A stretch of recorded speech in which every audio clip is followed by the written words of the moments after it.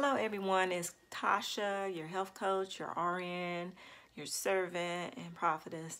I am coming today to talk with you about the Johnson & Johnson vaccine.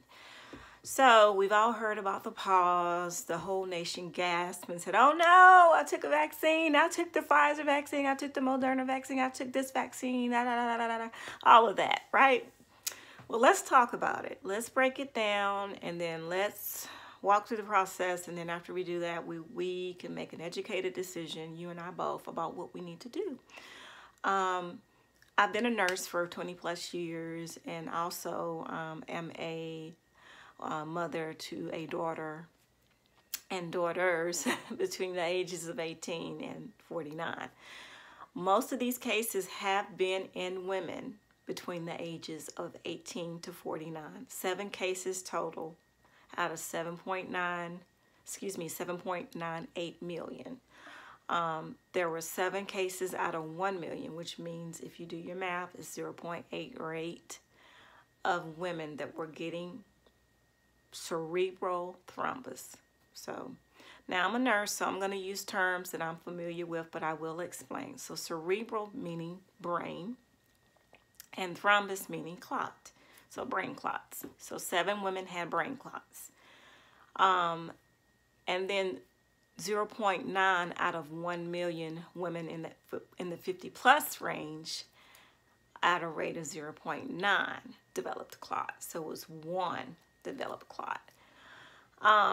So here it is. CDC basically did their research when they had the pause, decided the benefits outweigh the risks, and that they were not going to pull the Johnson & Johnson vaccine for this reason. Because the number of ICU cases, based on the data, the 0.9 and 0.8 rate, if they pulled the vaccine, the cases would number in the thousands. If they continue to use it, the ICU cases will actually number in the hundreds. So there is some benefit to it. So CDC recommendations is to proceed as normal, report any signs and symptoms of headache, severe headache within, I think it's a few weeks of receiving or a few days of receiving the vaccine. Anything, severe leg pain, severe headache, change in level of consciousness, things like that you would want to report. Now, that is what the CDC recommends. Now, what Tosha McNeill recommends as an RN and as a mother is perhaps maybe just give the vaccine to the males, because these cases have not been seen in males.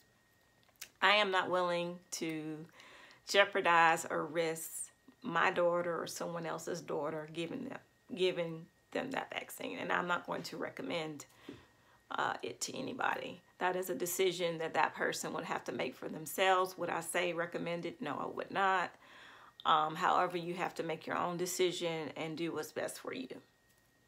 I personally have had the Pfizer vaccine. I have other family members that have had Moderna with no side effects, and my immediate family has had Pfizer vaccine. So we've been fine with that, and there have been no cases within the Pfizer vaccine.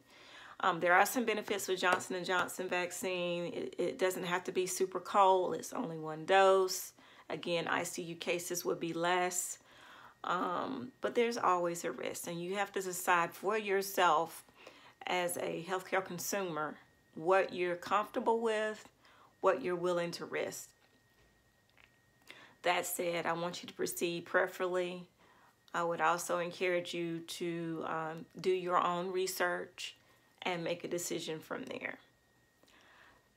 This question was actually sent in through askahealthcoach.ptm@gmail.com. If you have further questions, feel free to reach out to me at that email, and I would love to hear from you. I would even mention your name as a reference, a point of reference. Pastor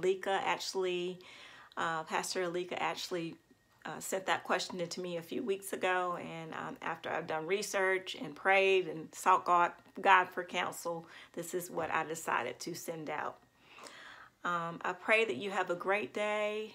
Continue to embrace the great life, and I hope you guys will also allow me to continue to love you to health. Share this with someone that you know that needs to hear it. God bless you. Have a great day.